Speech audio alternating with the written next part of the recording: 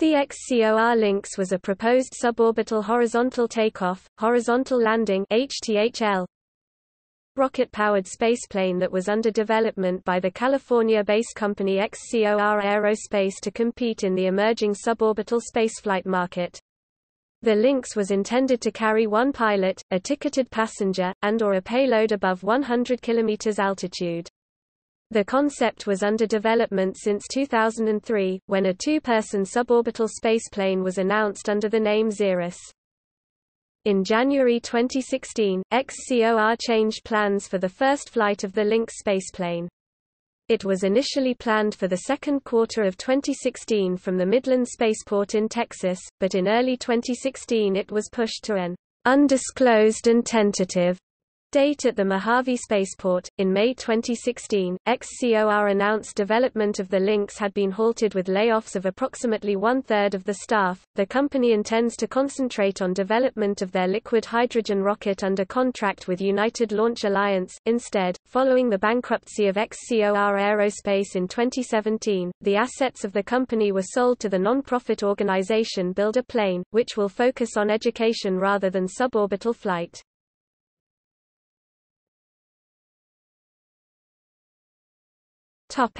History.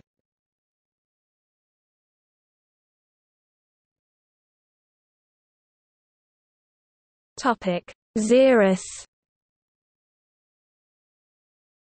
In 2003, XCOR proposed the Xerus pronunciation, Xerus suborbital spaceplane concept. It was to be capable of transporting one pilot and one passenger as well as some science experiments, and it would even be capable of carrying an upper stage which would launch near apogee and therefore would potentially be able to carry satellites into low Earth orbit.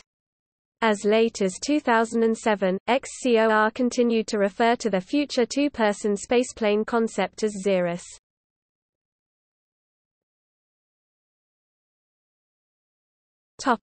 Lynx. The Lynx was initially announced on March 2008, with plans for an operational vehicle within 2 years. In December 2008, a ticket price of $95,000 per seat was announced, with flights intended to commence in 2010. The build of the Lynx Mark I flight article did not commence until mid-2013 and, as of October 2014, XCOR claimed that the first flight would take place in 2015. In July 2015, ticket prices increased by 50% to $150,000. In November 2015, 3 co-founders left their existing positions with the company to start Agile Aero. Dan DeLong, chief engineer, and Alita Jackson left the company entirely, while Jeff Greason, the former CEO, remained on the board of directors until he resigned in March 2016. Greason cited problems with the Lynx vehicle body, although the engine had been a success. As of mid-2016, development was suspended in favor of a ULA-contracted Hydrolarx engine, the 8H21. Passengers who had hoped to make flights in the Lynx included the winners from the AX Apollo Space Academy Worldwide Perfume Contest, and Justin Dowd of Worcester, Massachusetts, who won Metro International's Race for Space newspaper contest.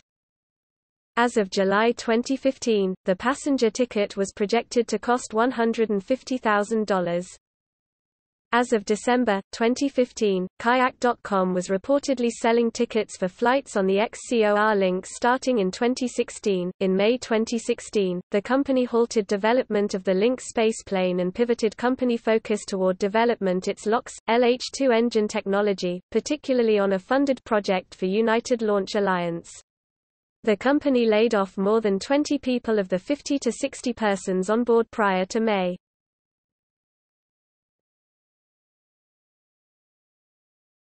Topic description. The Lynx was intended to have 4 liquid rocket engines at the rear of the fuselage burning a mixture of LOX kerosene, each engine producing 2,900 pounds force 13,000 N of thrust.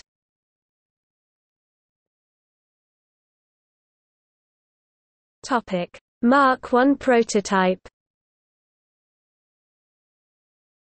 Maximum altitude 62 kilometers, 203,000 feet. Primary internal payload 120 kilograms, 260 pounds. Secondary payload spaces include a small area inside the cockpit behind the pilot or outside the vehicle in two areas in the aft fuselage fairing. Aluminum LOX tank. Mach 2 1522 miles per hour speed of ascent. 4G re-entry loading. Topic: Mark II production model. Maximum altitude 107 kilometers, 351,000 feet. Primary internal payload 120 kilograms, 260 pounds. Secondary payload spaces include the same as the Mark I. Non-toxic non-hydrazine reaction control system (RCS) thrusters type 3N22. Non-Bernite LOX composite tank. Topic: Mark III. The Lynx Mark III was intended to be the same vehicle as the Mark II with an external dorsal-mounted pod of 650 kilograms (1,430 pounds) and was to be large enough to hold a two-stage carrier to launch a microsatellite or multiple nanosatellites into low Earth orbit.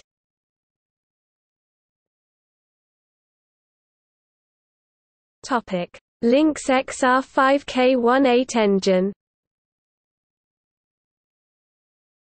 The XR-5K18 is a piston pump-fed LOX, RP1 engine using an expander cycle. The engine chamber and regenerative nozzle are cooled by RP1. The development program of the XCOR Lynx 5K18 LOX kerosene engine reached a major milestone in March 2011. Integrated test firings of the engine-nozzle combination demonstrated the ability of the aluminum nozzle to withstand the high temperatures of rocket engine exhaust. In March 2011, United Launch Alliance (ULA) announced they had entered into a joint development contract with XCOR for a flight-ready, 25,000 to 30,000 pounds force, 110,000 to 130,000 N cryogenic LH2 LOX upper stage rocket engine. (XCOR ULA liquid hydrogen upper stage engine development project). The Lynx 5K18 effort to develop a new aluminum alloy engine nozzle using new manufacturing techniques would remove several hundred pounds of weight from the large engine, leading to significantly lower cost and more capable commercial and U.S. government space flights.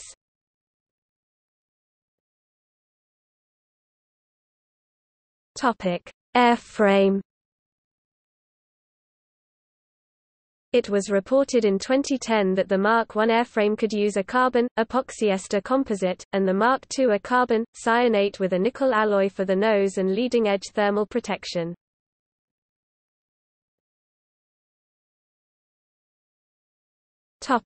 Mark I build. The flight article Lynx Mark I was claimed as being fabricated and assembled in Mojave beginning in mid-2013.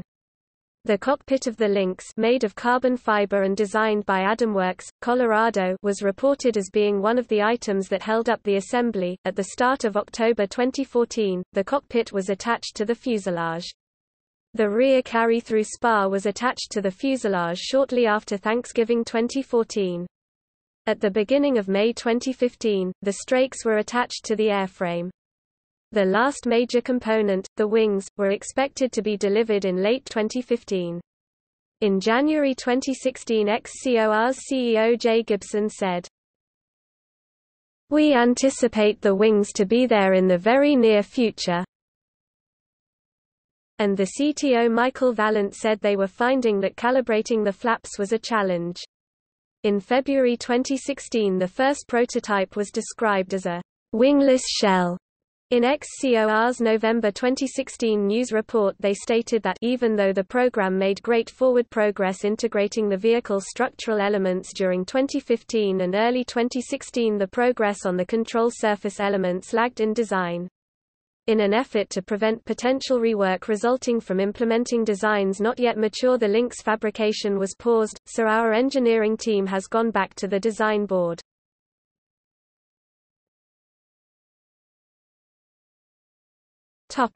Test program.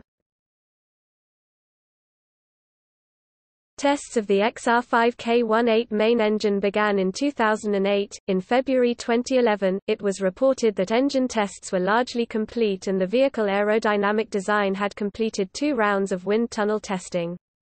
A third and final round of tests was completed in late 2011 using a 1/60th scale supersonic wind tunnel model of Lynx. In October 2014, XCOR claimed that flight tests of the Mark I prototype would start in 2015. However, by January 2016, technical hurdles led the company to state that they had not assigned a new projected date for test flights.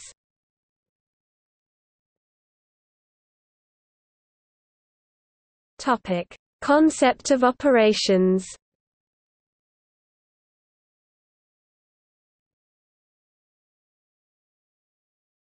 NASA sRLV program. In March 2011, XCOR submitted the Lynx as a reusable launch vehicle for carrying research payloads in response to NASA's Suborbital Reusable Launch Vehicle (SRLV) solicitation, which is a part of NASA's Flight Opportunities program. No contract for providing this was ever announced.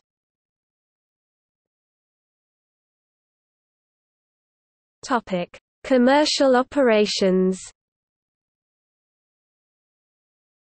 According to XCOR, the Lynx was intended to fly 4 or more times a day, and would have also had the capacity to deliver payloads into space.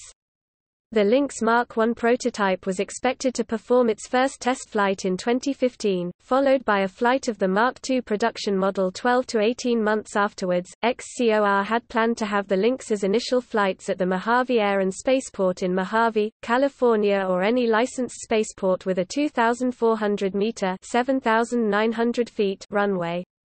Media reports in 2014 anticipated that by the end of 2015 or in 2016 the Lynx was expected to begin flying suborbital space tourism flights and scientific research missions from a new spaceport on the Caribbean island of Curaçao. However, the company stated in January 2016 that they had not assigned a new projected date for test flights and a date for the launch of commercial operations could not be anticipated. Because it lacked any propulsion system other than its rocket engines, the Lynx would have to be towed to the end of the runway. Once positioned on the runway, the pilot would have ignited the 4 rocket engines, take off and begin a steep climb. The engines will be shut off at approximately 138,000 feet (42 kilometers) and Mach 2. The spaceplane would then continue to climb, unpowered until it reached an apogee of approximately 200,000 feet (61 kilometers). The spacecraft would have experienced a little over 4 minutes of weightlessness, before re-entering the Earth's atmosphere. The occupants of the Lynx were intended to have experienced up to 4 times normal gravity during re-entry. After re-entry, the Lynx would have glided down and performed an unpowered landing. The total flight time was projected to last about 30 minutes. The Lynx was expected to be able to perform 40 flights before maintenance was required. As of March 2011, Orbital Outfitters was reportedly designing pressure suits for XCOR use. In 2012, Orbital Outfitters reported that they had completed a technical mock-up of the Lynx craft itself. As of 2012, the successor to the Mark II might have been a 2-stage, fully reusable orbital vehicle that took off and landed horizontally.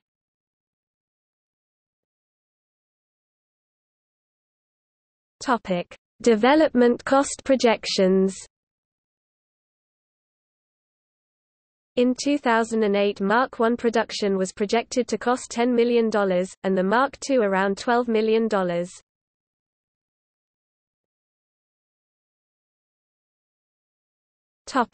See also: Private spaceflight, Xerus space tourism project, Rocketplane XP, Spaceship Two, New Shepard, XCOR-EZ rocket, XCOR Mark I X Racer, Chino Roque.